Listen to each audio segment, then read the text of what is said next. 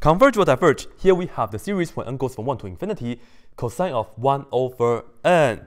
And maybe you have seen the previous video about the series of sine of 1 over n. Likewise, the series of sine of 1 over n squared.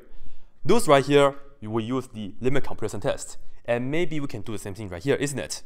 But we don't have to do that right here. The only thing that we have to do is take the limit of cosine of 1 over n. That's it. Let me show you. So we are going to check, and this is the write out for it. As n goes to infinity, here I just have to put down n because I don't need to do L'Hopital's rule. I'm just looking for the an. Remember, this is the sequence, right? The sequence formula, cosine of 1 over n. Cosine of 1 over n, right? I'm not using L'Hopital's rule. I'm just going to check as n goes to infinity of that. Let me write it down. Cosine of 1 over n. This right here will approach to, I can plug in infinity here, right? Cosine of 1 over infinity. I know 1 over infinity is 0, so I can put down cosine of 0 right here for you guys. And cosine of 0 is equal to what? 1. In this case, we have 1. Well, what are we doing? When we take the limit as n goes to infinity of this expression only, right? We are trying to do the test for divergence. As long as this limit is not 0, we can draw a conclusion. 1 is certainly not 0.